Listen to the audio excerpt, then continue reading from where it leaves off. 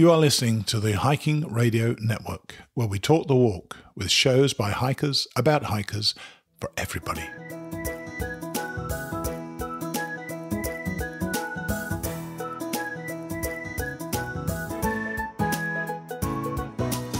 Mighty Blue on the Appalachian Trail, the ultimate midlife crisis. Join Steve and his guests every week as he staggers from Georgia to Maine.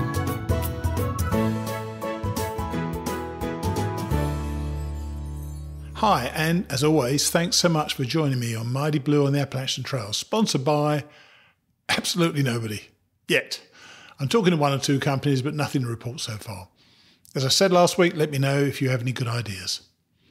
This week we have one of the more well-known hikers in America, Jennifer Pharr Davis. Jennifer is hugely experienced, gives back to the trail, and frankly, a dream to interview. I was kind of a bystander as she expounded upon everything to do with hiking. Jennifer will be along shortly. We also have 3 more interviews from the outdoor retailer's summer market in Denver with knives, mugs, and socks to talk about today. I'm not adding in another section this week because I'm trying to get the show back down to just over an hour. The last few shows have been about an hour and a half, and to be honest, it's a bit too much for me to put together on a Wednesday. An hour seems much more manageable. Of course, we'll have another slice of The Year We Seize the Day by Elizabeth Best and Colin Bowles. This week, we're up to the first part of day 12, and Colin is back to his bleeping self. Just the once this time, though. So, let's meet Jennifer Pharr Davis. Right, now some of you may remember way back in, I think, episode number 25 or 26, I introduced hiking royalty, Miss Janet. And we've got another version of hiking royalty today, Jennifer Pharr Davis. Hi, Jennifer, how are you? Good, how are you? How'd you like being named in the same breath as Miss Janet? Oh, yeah, I don't think I've earned that. She's pretty great. She's something. Now, Jennifer, I was looking through, because Jennifer's actually got a wiki page. She's also, I think, the first guest we've ever had who's got a Wikipedia page. She was a National Geographic Adventurer of the Year, and you've done, according to that, 14,000 miles of trails on 6 different continents. Which continents have you hiked on then? Is that all of them? Yeah, I haven't been to Antarctica, and I don't like cold weather, so. Yeah, darn right. Yeah. Right, but you've been everywhere else then. How about that? A lot, yep, a lot of places. And whether you like it or not, and I suspect you do like it, but you've been an inspiration to many people on the trail, in fact, especially women. And several of my guests on this show have actually credited your run on the trail as their reason for doing it. Does this feel like a burden for you, or do you welcome that attention, the expectation of being a role model, particularly a role model for women, as more and more women are going on the trail? Well, I think there's, a lot of female hikers out there who can be role models. And I'm certainly glad that my, story has had an impact that's encouraged other people to get outside. And, part of my wanting to write books and share my stories is when I started backpacking, I found so much resistance culturally and also so few resources for young women, particularly who wanted to hike alone. So I think getting that story out there is important. And there's a lot of women who can do it. But I'm certainly glad that the message is getting across that young women are able and capable and welcome on long distance trails. Yeah. So what was that resistance? How did that manifest itself then in terms of women hiking alone? Well, I grew up in the Southeast, and I think there were a lot of cultural barriers. I mean, here, most outdoors folks, and my dad was a big outdoorsman and my granddad, but it was mostly hunting and fishing.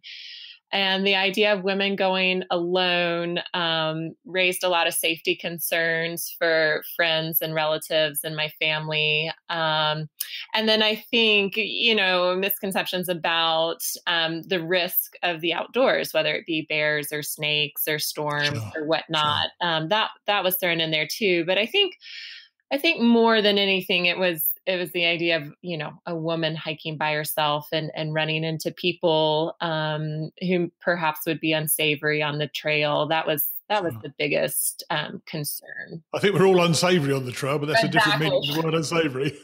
Exactly. So, have you ever felt in any imminent danger from people on the trail?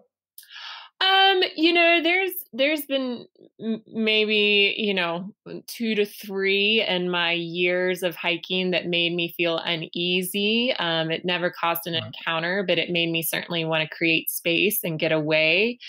And then I Yeah. did have a very difficult experience on my first through hike on the Appalachian Trail, where I actually encountered someone who had committed suicide on the trail. And I was Oh, wow. not in risk at that point, but I didn't know it. It certainly felt like I was at risk. I didn't know if it was a suicide. I didn't know what had happened. So that was very difficult. And through that, I experienced the healing properties of hiking and being in nature, and then incredible support of the trail community. So I don't go out there and say, oh, it's safe and you're fine and nothing will ever happen and everyone should go hike. I say there are risks and you should learn about them and you should learn how to be smart on the trail. But let's also put it in perspective and say, your risks are lower than driving 70 miles per hour. Your risks are lower than going to a frat party on a college campus. I don't think the risk on the Appalachian Trail or any long trail is high, but they are out there. And so the more informed and knowledgeable you are, the safer you're going to be.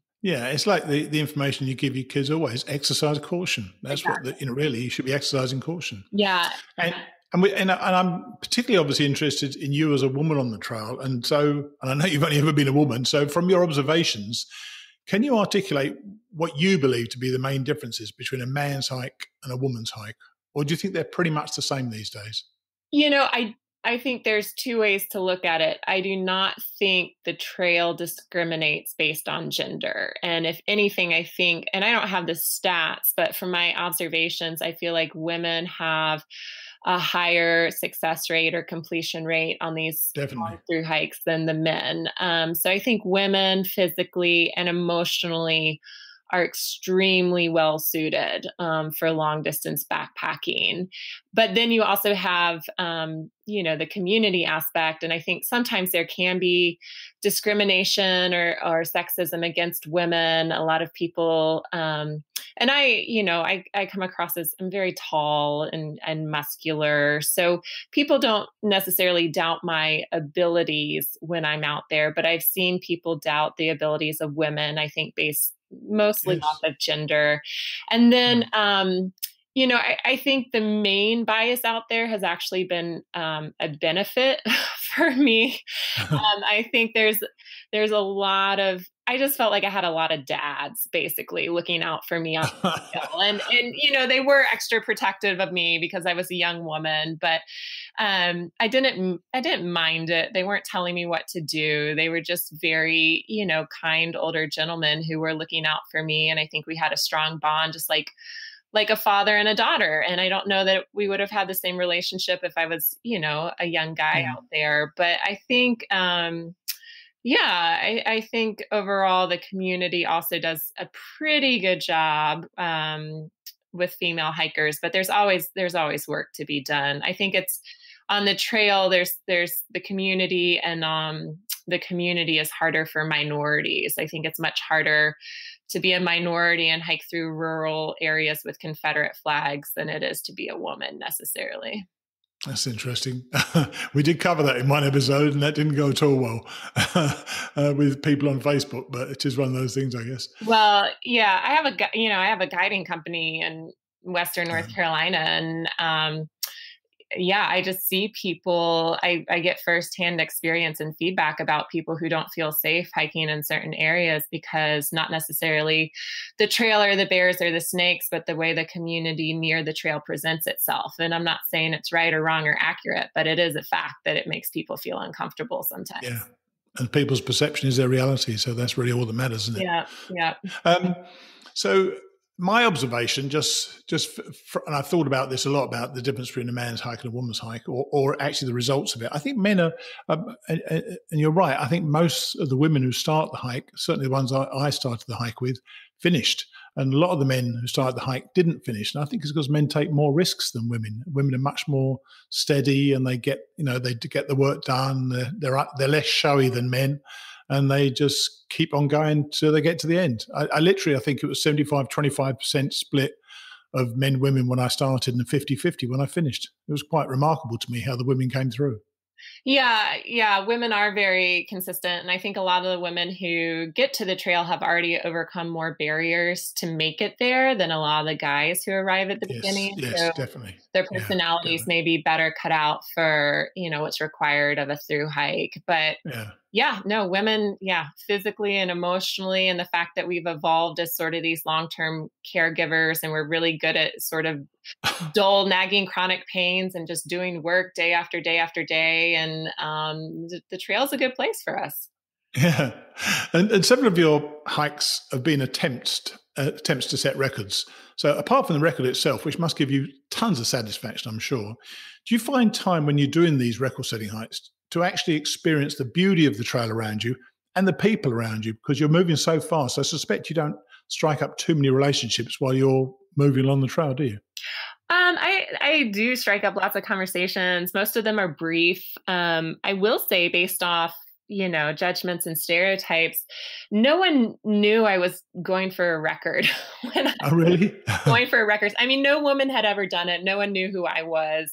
And so no one thought, oh, wow, this woman, she's trying to set a record. I just look like a day hiker. And I never ran. I just hiked. So honestly, most of the through hikers, the way that Oh, hang on, hang on. I must interrupt you. You never ran? I never ran. No. Oh, God, you do about 50 miles a day just walking? Yeah. Oh, my gosh, that's crazy. You must walk incredibly fast then. I mean, it was more just consistency. I started at 5 in the morning and then hiked till 10 or 11 o'clock at night and Oh, took wow. very few breaks. So it was 3 miles per hour, excluding Wow. Maine and New Hampshire, and doing it all day long. Wow. So yes, I missed out on the community. And I always want to say, like, there are things you miss out on doing a record that you get in a traditional through hike, but there are things you also learn, experience, gain in a record that you don't get in a traditional through hike. You can say the same about section hiking. You can say the same about day hiking. And I really think you just need to look at them all as different animals and realize they all have their benefits and they all have their things that are going to be disadvantages. And so the record, I totally absorbed and enjoyed and appreciated and needed the beauty of the trail even more, because it served as an inspiration when I was so empty constantly. I was always like, why am I out here? Why am I doing this? And I'm like, because I love it and it's beautiful. And I want to get to that mountain that I've hiked past before. And I want to see that view. And I want to make it to that waterfall, because it is so amazing and such a gift to be out Yeah. here. So yeah, the record, it's something I am proud of. It's also something I've struggled to distance myself from, in the fact that most of my hiking has not been for records, and I've done a No. ton of family hiking and slow hiking, and no matter how out of shape I am, I'm always still identified with the record. So I'm sure, and you're always going to be as well. And in many ways, that's how you should be as well. I think so, because it's such an extraordinary feat that you did. But when you do hike at the normal human being's pace, or maybe even when you're hiking, not going for a record, do you still hike pretty fast and for long days, or do you do 15 and 20-mile days as opposed to 40 and 50-mile days? all of the above. I mean, I definitely had an interest in pushing my limits. And if I'm out there by myself, yeah, occasionally I like to hike all day. My favorite times on trail are early morning and late evening. So I like being out there at those times. But I also, I'll pack in a book and sometimes stop at 2 and occasionally hike with groups, or my husband, or, backpack with kids, which is a whole different animal. So I like it all. I mean, I think, the trail's a great place to kick back and relax. And it's also a great place to test your limits. Yeah. Well, when we were talking about doing this, I did ask you about the Mountains to Sea trail that you did with your husband Brew and your 2 children, Charlie and Gus. And I know the answer to this. My question was at the time, how did the family function as a unit? I thought you'd be this slick running unit the whole time, but apparently not. It didn't work out as a unit as well as you might have thought, did it?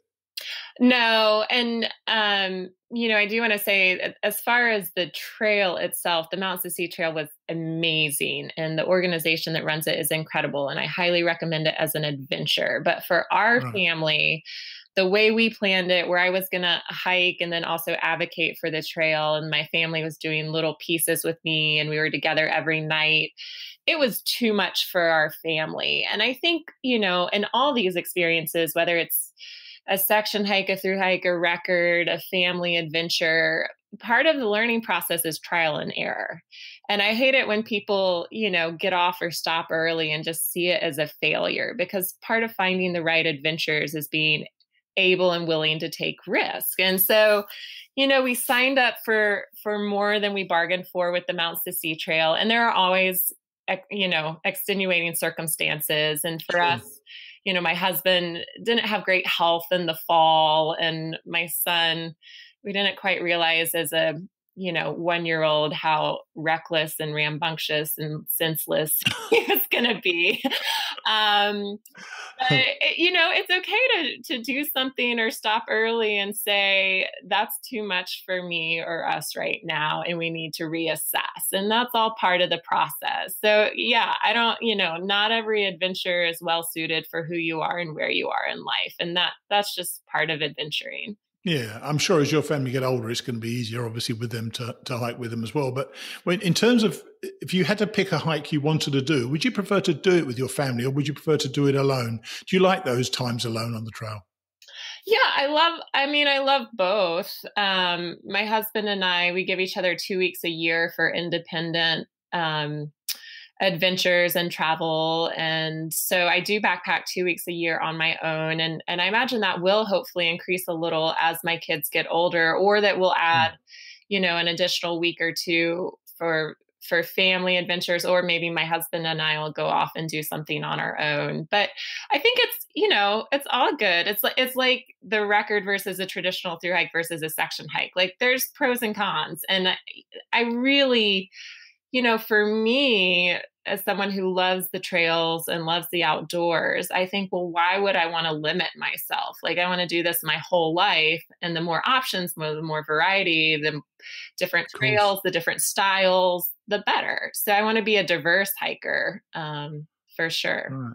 Yeah. Now, you did say earlier on that nobody knew you were trying to break the record when you did it. So what brought about the desire to do that, or even the inkling that you were able to break that record? And did you tell people you were going to be doing it, or how did you go about it? Or did you just sort of see it coming as a possibility and then just carry on with it?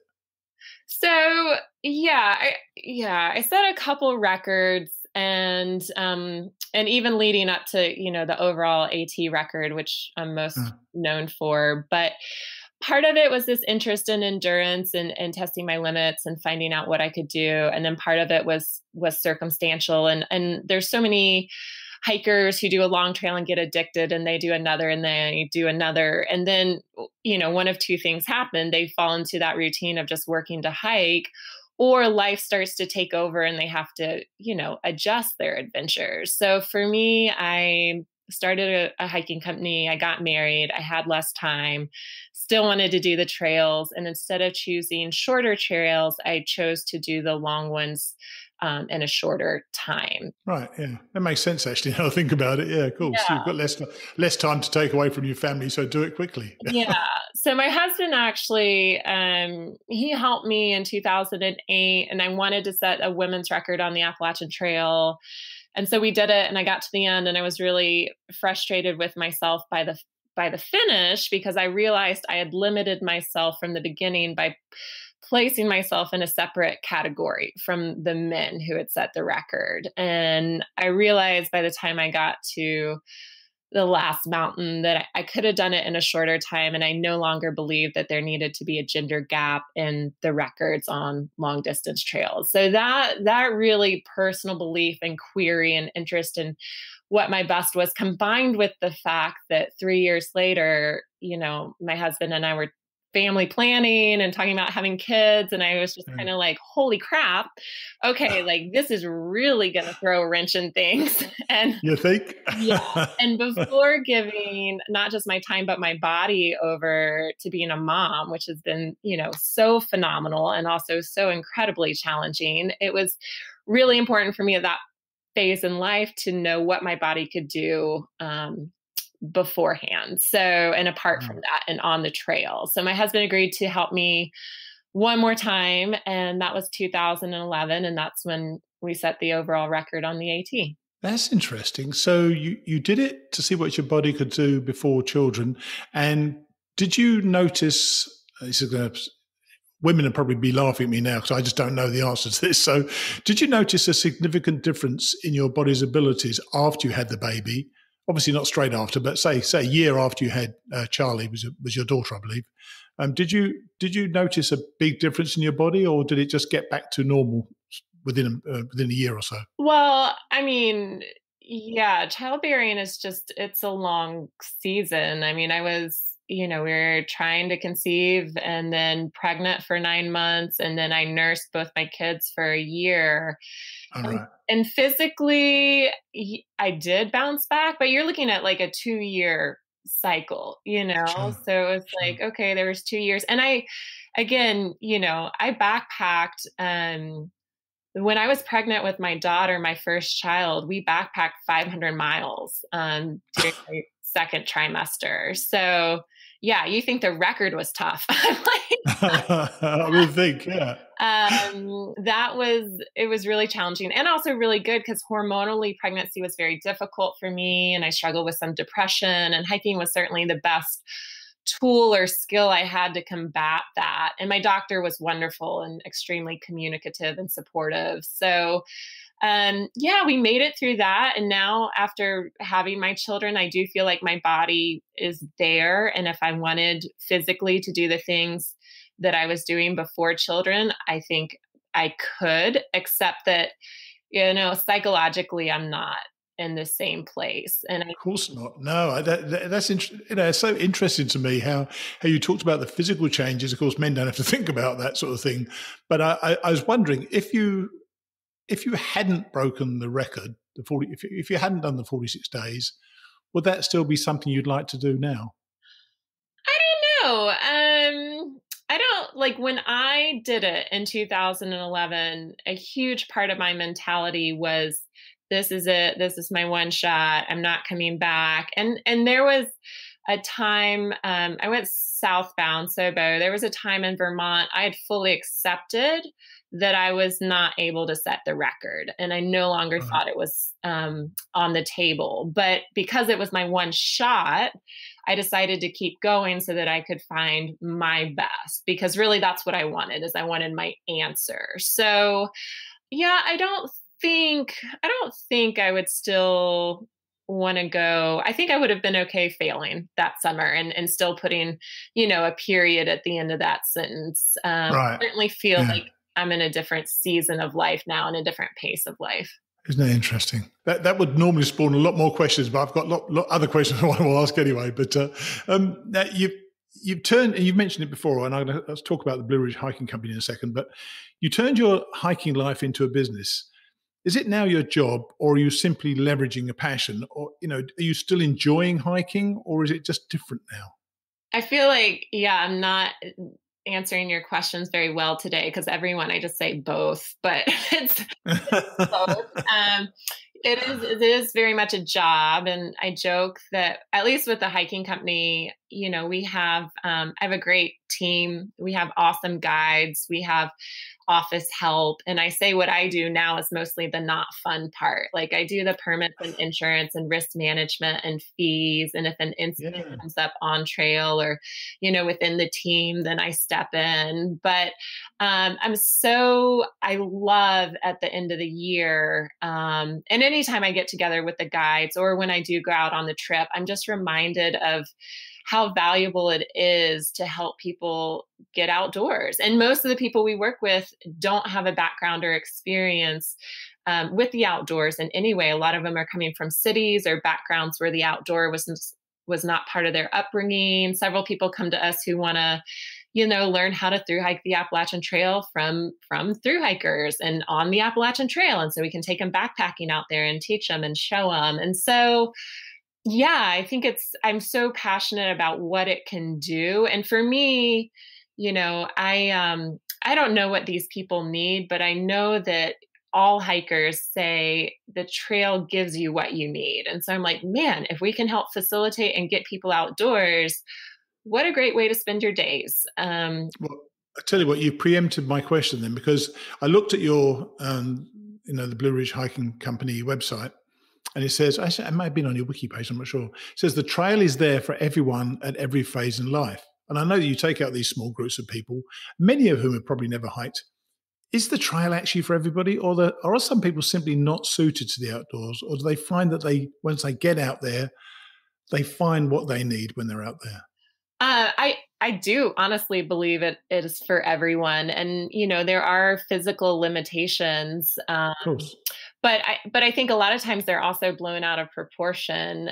One thing, I've been happy with our hiking company is when people do have a health concern or mobility issue, we always try to adapt and find ways to get them outdoors. And so this year is our 10-year anniversary. And what we did to celebrate is we offered 10 hikes to families or individuals with special concerns. And so it's been kids with Down syndromes, families of multiple. Oh, wow. I'm going to backpack next month with a dad and a daughter who they're like my heroes. It's Chris Kane and Calissa Kane, which you might want to look them up. But she has CP, cerebral palsy, and is in a wheelchair. And her dad has hiked with her all over the country. And we're going to go spend a night and camp on the Appalachian Trail together. So yeah, I am a big believer that I wouldn't say that a thru hike is there for everyone, but the trail itself, the outdoors, that'll meet you where you're at. And we have people who occasionally say,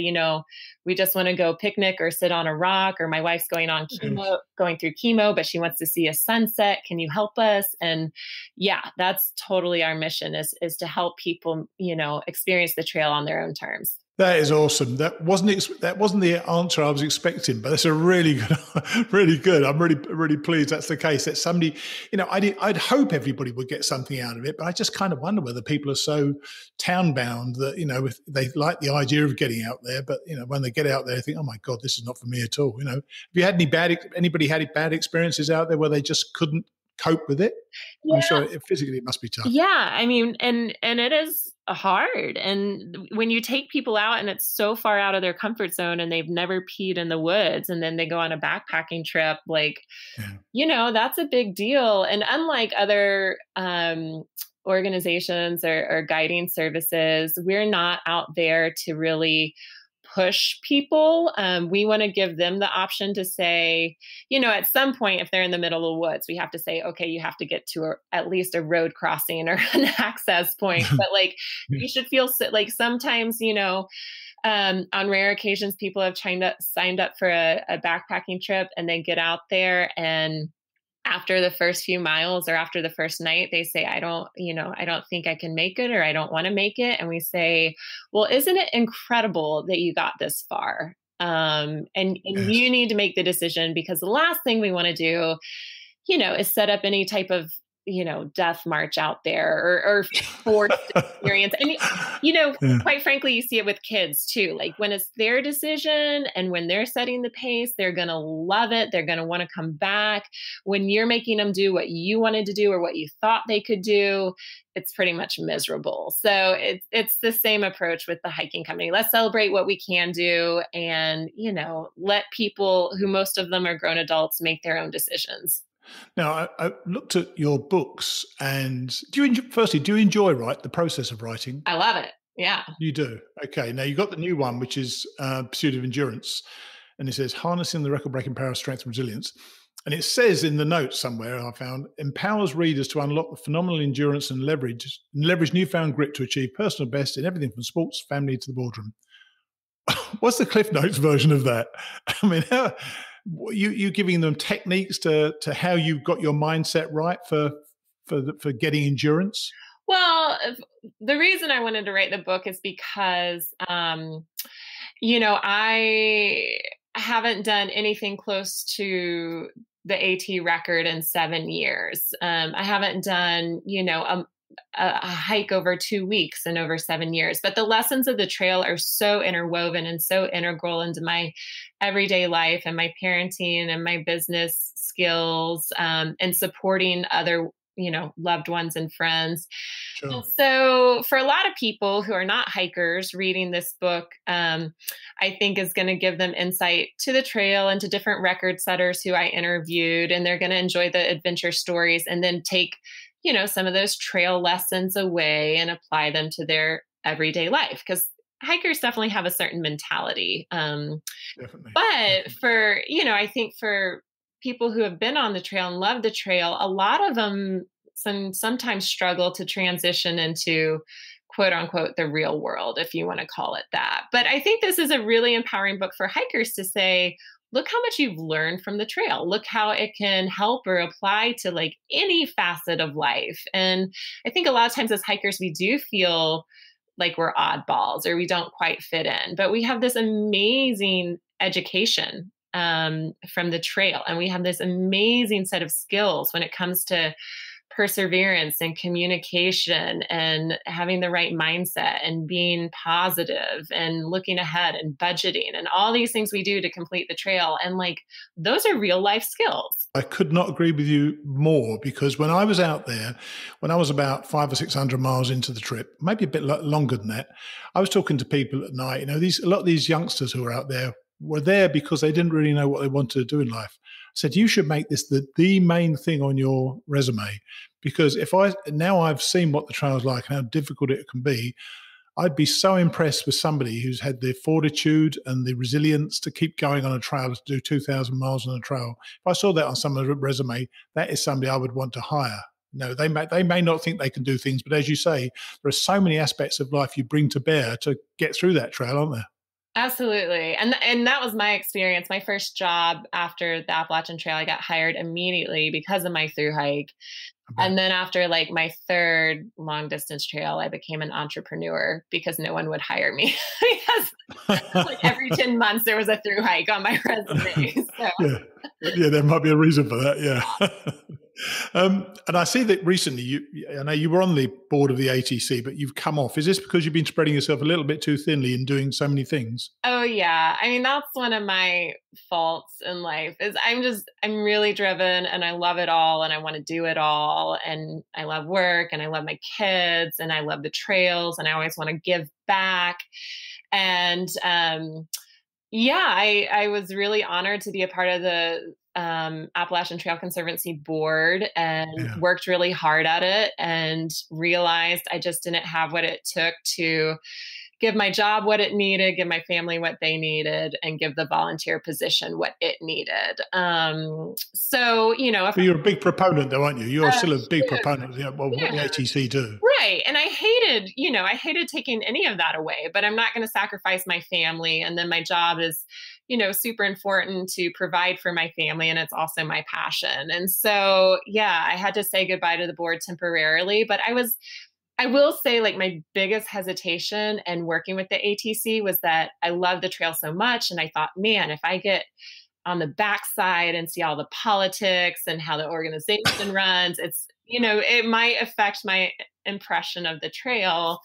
And what happened was I just fell more in love. Like those people work so hard and they want everyone to have access to a trail that is a really beautiful, meaningful, special place. And they're protecting it from such large impacts and small impacts. And I have nothing but positive things to say about the ATC, and everyone should get involved in some form or fashion, whether it's making a donation or doing trail maintenance or other volunteer projects. Sure. Now, talking about politics, I don't want to drag you into a political question, so you can pass if you want to. But recently, I don't know if you've heard about the Crawfords, this family of 8 who hiked with their 6 kids. Because of the rules in Baxter State Park, they're not allowed to take their 2-year-old son, Rainier, above tree line at Katahdin. So the family they took the decision as a family to end their hike at tree line and not go to the sign, which would have driven me personally crazy. Do you think there's certain rules, certainly in that situation, should be modified to allow for such an epic adventure, to allow them to finish as a family at the top of the mountain? Well, Baxter is a funny animal, and I went up 8 months pregnant, by the way. Interesting, yes. So you had a viable child inside you, which you took up there. Yes. And Baxter's always been very heavily regulated. And I know, one of my friends and a man I interviewed for The Pursuit of Endurance, Warren Doyle, he has hiked it even in a sign of civil disobedience, when they used to close the mountain just for bad weather or rain or fog. And he actually spent a night in jail because he was caught hiking it and wrote a poem about how overregulated the mountain was. And so, I think within this idea of wilderness, you have to be able to assume risk. And it's really great when that's a personal decision. And, I always hesitate to say that at any point you should disregard land management regulations, because most of them are so good and they're there to keep people safe and they're there to protect the trails. But I also think our society and public lands are becoming overly regulated. So, a 2-year-old, you don't really want to turn a 2-year-old into an activist. But I certainly think there are times and individuals and places where, a civil discourse or civil disobedience about what the meaning of wilderness really truly is going to be important to protect it. Yeah, I think that was a really good answer, another really good answer, because I was conflicted about it. I think it was a wonderful decision by the family to decide to finish the trail together. I really, really felt for them, but the thought that they couldn't go and touch the sign, but all the family had a say in that decision, and they decided to finish at the tree line. So I thought it was tremendous. Yeah. And last couple of questions: do you have any immediate or even long-term hiking ambitions left? So I mentioned the 2 weeks a year. That's the gift my husband and I give each other. So this year's the Pinhoti Trail. I did the Alabama half. I'll do the Georgia half later this fall. And I just want to say it is an incredible trail. Like, it is just Appalachian Trail light. The mountains are beautiful. There's less people. It's more temperate, especially during the early spring and late fall. Like, it's a trail that a lot of people who go to the AT for the AT experience, they'd actually be much better suited to go to the Pinhoti Trail. Oh, really? Interesting. Yeah. I mean, all the spring breakers who go to the Appalachian Trail and, there they are with all the through hiking numbers, and it's cold and the mountains are steeper. Just go to Alabama. It's warmer. There's more flowers. There's less people, and the climbs aren't as steep. Like, it is lovely. So I've been a big fan of that trail. And then, long term, there's a ton I want to do. I'm about a third of the way through a section hike of the CDT, but you enjoying that, by the way? Well, it's funny. I was loving it. And then I had my daughter and spent some time out there 2 different years, went out to section hike, and I would just bawl my eyes out because I missed my baby, and I was in the middle of the Wind River Range, and I felt so detached. And so I thought, you know what, I am hiking this trail right now to check it off and be a triple crowner. And that's the worst possible reason to finish a trail. And so I thought, okay, I'm going to hike all these amazing trails in the Southeast that are closer to home and more affordable. And I can split, a week in the spring and a week in the fall. And so right now it's just such a perfect fit for me to do all these wonderful trails closer to home. And then, as my freedom and capacity increases in the future, there's a lot more that I'd like to see and experience. Cool. Very cool. Now I'm going to come back right to where I started in your position as a role model for women. If there's one legacy for your daughter, Charlie, in terms of the outdoors that you could leave, what do you think that would be? Well, and, let me say, I don't just want to be a role model for women. If I'm going to be a role model, okay. I know. But you know what I mean. You know what I mean, though. And for my daughter and for my son. Okay. But, people always ask, like, well, do you want your daughter to through hike? No, yes, I don't care. Like, I don't care if she ever through hikes, but man, it would be so amazing if she found something. I mean, the trails I love, like, they light me up. I love it. I feel like I'm doing what I was made to do. They've given me this huge sense of, empowerment and positive self-image. So if my daughter could find that would be amazing. And it might be through dance or theater or music or art or, cooking or fashion or something totally different. But if she found that, that would make me really excited. And so that's what I want to model for her, is like, there are things out there that make you feel so alive and purposeful and beautiful. And if you can find something that makes you feel that way, then grab on and don't let go. Yeah. That's really good advice for people. And you're right. It's not just for women, but I just feel that in the era, this last 5 years, more and more women have come to the trail. And I think it is partly because of you. And if that is the case, then that's perhaps where the focus of people's thoughts are on you, is as a role model for women. But you're right. It should be for everybody anyway. But look, I really, really appreciate you taking the time to talk with us. It's been great talking with you. And I just thoroughly appreciate the time you've taken having a chat with me. Yeah, this has been really fun. And thanks for asking some really creative questions. I appreciate it. My pleasure. Okay, well, good to talk to you. And hopefully we'll speak again Monday. All right. Thanks, Steve. Cheers then. Bye. She really is such an inspiring woman. And it was nice to know that she's had her doubts on trail as well. None of the people who do these superhuman feats are actually superhumans, you know. They're regular people who just do extraordinary things. And she's right about there being no need to even consider a gender gap. Hiking is for everybody, men and women, and you'll all find friends out there. She also pushed back on me when I wondered if the trail is actually for everybody. She said, and I wrote this down, the trail gives you what you need, and the trail will meet you where you're at. If that doesn't make you want to lace up your hiking boots, then I do not know what will. I hope that you enjoyed, Jennifer. Now, we're back in Denver, and the first person today is Douglas Ruszewski of Case Knives, part of Zippo. As you'll hear, it was the Zippo that threw me off when I was looking for him. Here's Douglas. Right, I'm here with Douglas Ruszewski of Case Knives, and I'm interested, obviously, Douglas, in the sort of stuff you have that's applicable to hikers. So what have you got? Yeah, so just for a little bit of background on Case, I think first and foremost. So sure. Case is based in Bradford, Pennsylvania, so small town Pennsylvania. Sure.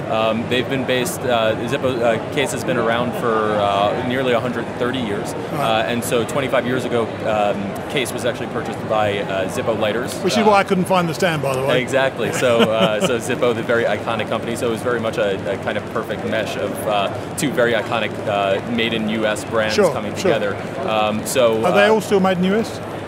Yes. Okay. So every knife that comes off of... that could have been a nasty question, couldn't it? Yeah. So every single knife that comes off the Case product line is coming out of the factory in Bradford, Pennsylvania. All right. So that's I think a big point of pride for the brand, for sure, is that made in U.S. connection. Sure. In terms of, and obviously the heritage of the brand itself, having been around for close to 130 years, really having that longevity in the space, it's something that they're really proud about. In terms of what's new, we have this brand new knife. It's called the Kickstart knife, and so it's the first entry by Case into the assisted opener catalog. And so it's this Kickstart technology. There's a thumb stud, so it's very easy to open with one hand, which is incredibly handy for people who might be have their hands busy with other things, or obviously when you're hiking, you're kind of multitasking a little bit. So it's got a thumb stud, very easy to open. It's got a little spring so that it will spring open, and then there's a liner lock as well, so it will keep it in place to enable some safety as well. So there's 7 different handle variations within that family of Kickstart knives, and I think that will be something that will definitely continue. Isn't that to a flick more knife? As well. Yes, exactly. So the assisted openers. So the assisted openers have been around for a while. Yeah. So Case has never created an assisted opener. Oh, interesting. So this is the first How foray interesting. into that. So it's utilizing this what they're calling Kickstart technology, and so just a kind of a new product catalog for Case specifically. Right. And then another kind of new development with Case that's they're really proud about, and we're spotlighting here at OR. Case partnered with Southern Grind, which is a knife company also based within the United States that was started by Zach Brown, the country musician, country music artist. And so brand new for this year, specifically within the June-July timeframe. It's this knife called the CG01. It's got a flipper style technology, so again, just very easy to open with one hand. So again, just convenience for use is really something that Case is prioritizing. Sure. And it's a little bit more of kind of an everyday carry knife, something a little bit more with a little bit more utility that you can keep in a backpack or in your back pocket. And the thing recently on hikers, backpackers, has been ultra light. How light do you go? Yeah, so that's actually something, especially with the CG01, it's quite light, and they want it to be able to, there's pocket clips as well, so you could just attach it to your belt on either side, so that it's again, just makes carrying it a little bit more convenient, and something that you can keep in your backpack. It won't necessarily weigh you down, but also something you'll have a ton of utility around. How do Case recommend you keep a knife sharp? What's the best way? So I will say that's another thing that Case really prides themselves on is having incredibly sharp knives straight out of the packaging. Sure. So when you receive your Case knife, it will be incredibly honed and dangerous. Super dangerous, but very handy for use. It's for its purpose. Exactly. Right, straight out of the box. So that's definitely something that they pride themselves on, and then. They keep it. They recommend that you keep it sharp very regularly, just to make sure that your blade stays honed throughout. And they have sharpeners as well that are available for purchase. Another thing that I will say, Case actually just relaunched their website, so there's a brand new design. So it's caseknives.com, and so really easy. So the fact that you were bought by Zippo, you don't fall under Zippo in terms of your products, you fall under Case Knives. So you will see some Case Knives listed within Zippo.com, but it's really very much a standalone brand. So caseknives.com, again, they've relaunched the website specifically for very easy consumer interface. There's actually customization on there as well. It's very easy to search across the entire product catalog, which is quite extensive, the Case product catalog. So very easy to search amongst different categories. And that's where to buy them from, is it? Correct, yeah. Caseknives.com. Are they in stores as well?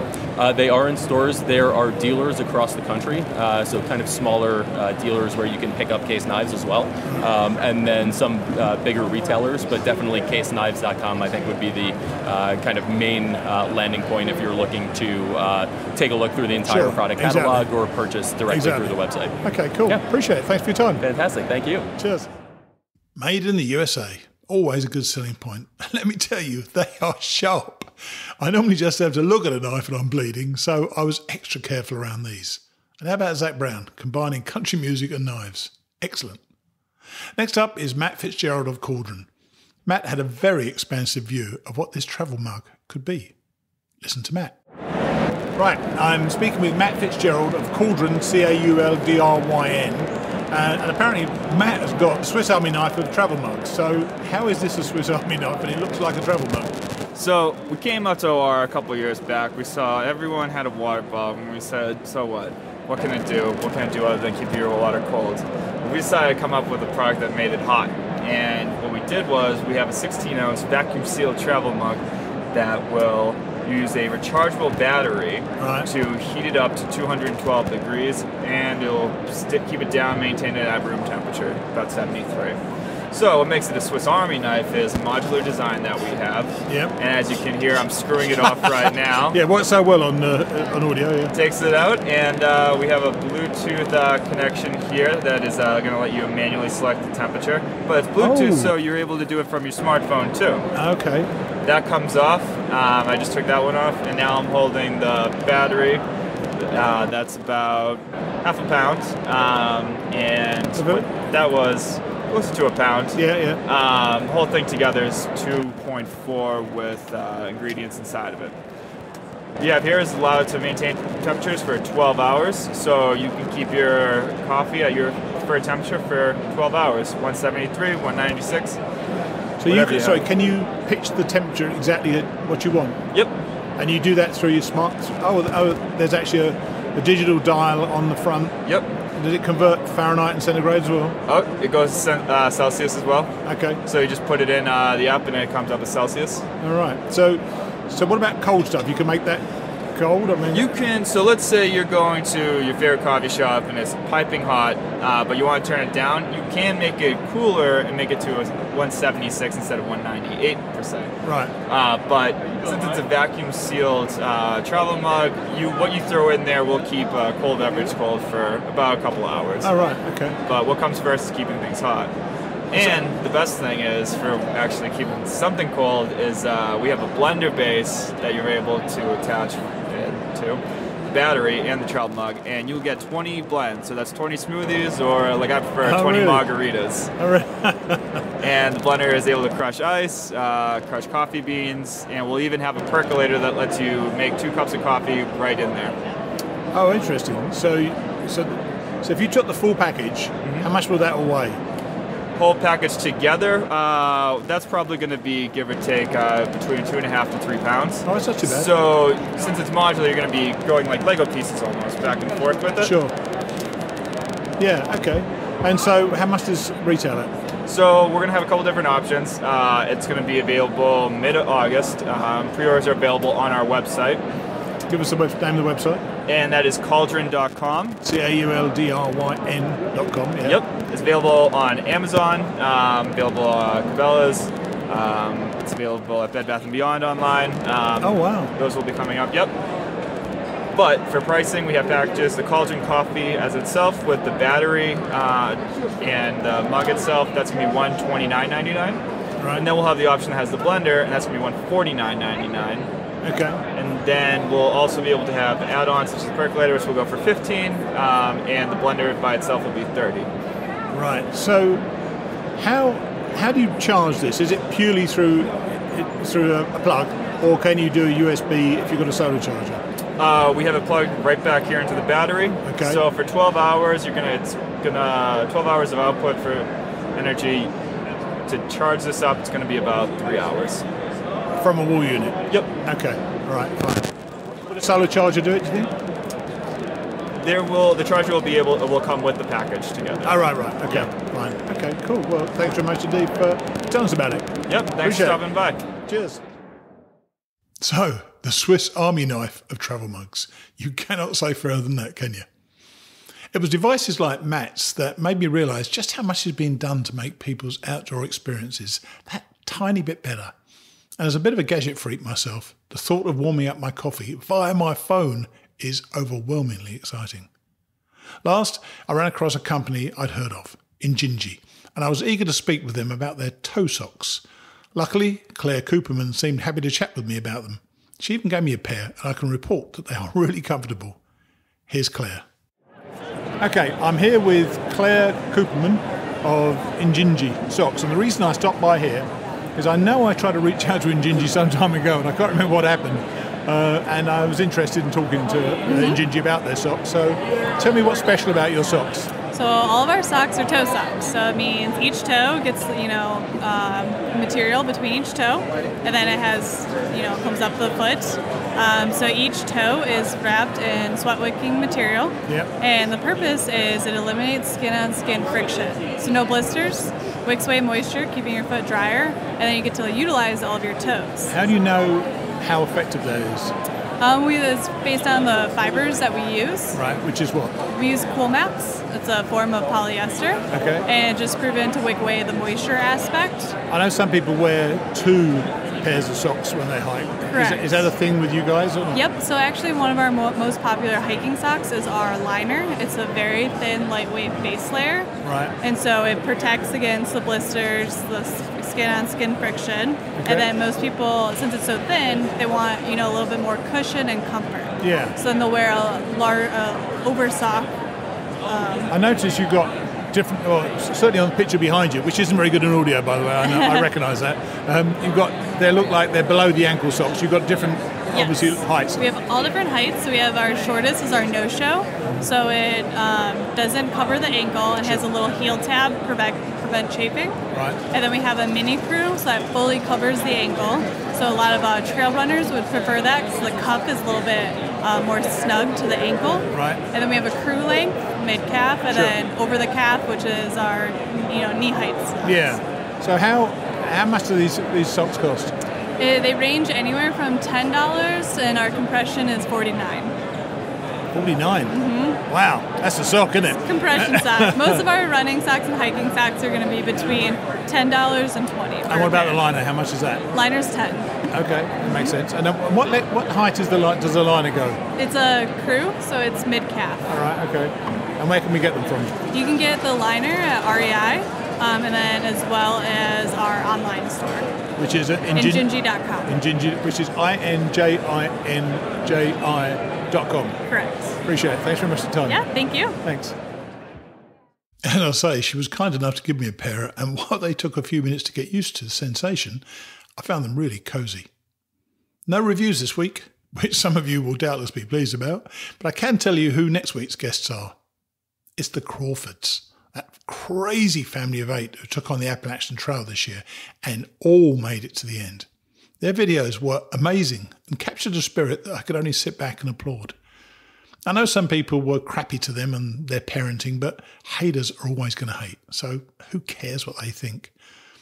What this family did is a little short of miraculous in my book, so we're going to be having Ben and Cammy, Mum and Dad, on next week to share their story. Now, because I'm trying to trim back the show, we have the first part of day 12 of The Year We Seize the Day. The second part will be next week. Once more, there is a bleep. Oh, Colin. I'll see you next week. Chapter 13, Day 12, Leaving Bellarado Apart. Colin. Buddha sticks in Bellarado. The next morning, I lie in my bunk in the pre-dawn dark, listening to my fellow pilgrims slump out of bed, haul on socks and boots and backpacks, their muted laughter from the kitchen as they throw down a hurried breakfast, and the click of their walking sticks as one by one they head back to the Camino for the day's 20 or 30 or 40 kilometres. I lie there like a naughty schoolboy playing truant, pretending to be sick when I'm really not. Surely a little bit of pain had never hurt anyone. The frustration of not being able to walk is overwhelming. Today I should be sweaty, squinting with pain, and hauling ass to San Juan de Ortega, not sitting around here reading a book. This time last year I spent 10 days in a hospital in Thailand when my ankle got infected. I was bitten by a Russian countess, and I know the dangers. Sylvie and the doctors are right, but it's like all the times I played sport. If you get injured, you always want to be out there playing. I was never a good spectator, but I'm hoping a couple of days away from the Camino will give me time to regather and regroup. Once, a few years back, I shared a Buddha stick, dope laced with LSD, with 3 other backpackers. Later, after the gear had worked its magic, I remember stepping over a cow in the street and wondering if it was really there. I had this feeling that everyone in India was watching me, talking about me. I would say things and then wonder if what I had said made sense to anyone else. My life is becoming one big Buddha stick. I am genuinely concerned. Might I be going mad? All my energies are expended now in trying to appear normal. This is not why I came to the Camino, but I admit it is possibly why life drew me here. I won't give up, for Ellie or for myself. It's not blisters or heat or hills that will stop me. But what scares me is that in the process I will fall apart from the inside out without even noticing that it's happening. Perhaps it already is. Ellie. Comfort in numbers. Leaving Bellarado without Colin brings mixed feelings. Initially, I was feeling mighty brave about it, but as I step out of the albergue into a dark, empty street at 5 a.m, I might as well be naked. Venturing tentatively into the unknown with the dim glow of a reading light strapped on my wrist, I take up my own pack along with a lungful of sharp, pre-dawn air. It feels much colder than yesterday. The sky looks blacker, and my pack seems heavier, too. As I trudge down the dark stone street, I find myself wishing Colin back to my side, to slap my pack and lead the way into the night, but he isn't. I am alone out here now, and until Burgos, in 2 days' time, this is how it will be. I clamber up a rocky hill, beckoning a sunrise, see a solitary figure ahead slip into a thick morning mist and fade to black. At least there is someone to hear me scream. Across the valley, a pale building teeters upon a cliff's edge. It looks like a church, but could be a monastery or a castle. It's hard to make out in the dark. It's about now I'd usually ask Colin to check the guidebook, but remember again that I have left them both in Bellarado. He studied that thing like a Bible every hour since we left Roncesvalles, and told me I'd appreciate it someday. I'm almost glad he's not here to gloat. Now there is nothing but arrows to lead me to San Juan de Ortega. Suddenly, I love the arrows. I continue to wonder about Cole. The extent of his injury, condition of his feet, whether the infection has spread, whether he'll be okay, whether he'll be there waiting for me in Burgos, or if I'll have to track him down in a city hospital. What if there is more than one hospital? He was like an excited schoolboy when delivering the news that he was staying on in Billerado. Maybe the break will be the time away from the Camino that he said he needed. Perhaps he was happy for the excuse to stop so he could work things through. Personally, the chance to be alone could not have come at a better time. It's not Colin's company, it's just the Camino. It fills every space, corner, crack and crevice of your mind, constantly inundating you with feelings, thoughts, experiences, emotions, sights, sounds, people, and a generous dose of pain to boot. Even the numb nothingness of hours alone can be overwhelming. After a while, you feel like a glass of water full to the brim. You need time alone to sort through the relevant and tip out the mundane before you can take in any more. Already, a kind of filtering process has begun. Perspective shifts, focus changes. Things that always seemed important just aren't anymore. These days, it all comes back to the same basic elements: food, water, health, and shelter. What I used to refer to as the simple things are now the only things. Nearing the top of the steady climb, the mist thickens, limiting visibility to a few meters. The path disappears. It's eerie up here. The air is still, but ironically it's no longer cold. Through the dark, a large crucifix suddenly appears upon me like an apparition, towering above the summit of the hill. I've reached the peak. It should be downhill from here. The path winds through a trio of small towns, each with a smattering of cottages made of moss-covered bluestone. On the far side, the mountain goat trail expands into a broad, bulldozed stretch of red soil. A pack of 12 young pilgrims covers the width of the trail ahead. It's a rare herd compared to the handful of soloists and couples typically encountered throughout the day. I'm not in the mood for talking, so I hang back, keeping them in view. Safety in numbers. The fog lifts to reveal a hazy day. The sun smoulders on a distant horizon, and as the fear slips away, I become aware of other things. First to register is the knee. Until this point, the pain was a dull ache, the kind of throbbing sensation you get following a firm massage. But now it's grown to a stabbing twinge that makes my back arch when it grabs every second or third step. I shake my foot about hokey-pokey style, trying to loosen the joint and prod at the patella, hoping to relieve some pressure, but it swells further when I stop. As with many things today, I realise this is just the way it's going to be. I can focus on it or focus on something else. I begin to rifle through memories, hoping to capture a thought, preferably something very painful, to contemplate that might serve as a distraction. But it doesn't work. Nothing from my past seems to hold as much relevance here as it once did. It's a revelation that I hope is permanent. I'm told I think too much. I overanalyze everything. Find it hard or near impossible to let things go.